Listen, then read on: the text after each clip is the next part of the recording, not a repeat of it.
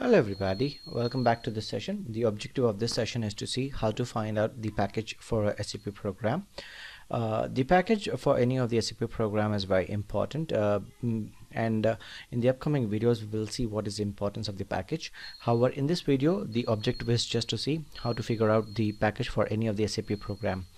So let's just say we have any of the program.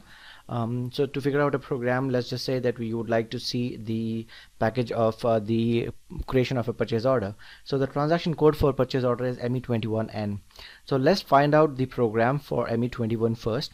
So let's go to SE16N table, and we will be giving here the transaction code as ME21N, and let's execute. Now once you execute, you will find the program here. So let's just copy this, and then let's go to the SE38.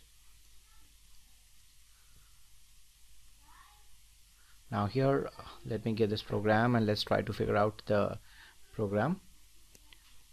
Okay, so now here you can see that you have on the top there is a menu bar. Alright, so let's go to and here you can find figure out attributes. Click on attributes, and here you can see the package. So for the program, this rm_mapper_gui, the package is ME. Now let's see if in case the package is same for the display also. So here it's rm_mapper_gui. So let's see if in case ME23N, let's say.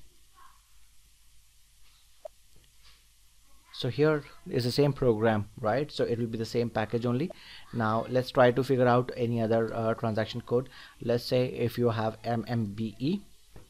Okay, so for MMBE the transaction code is, sorry, the program is RMMBESTN. So let me just copy this, let me come out, and let us just copy and then go to the display and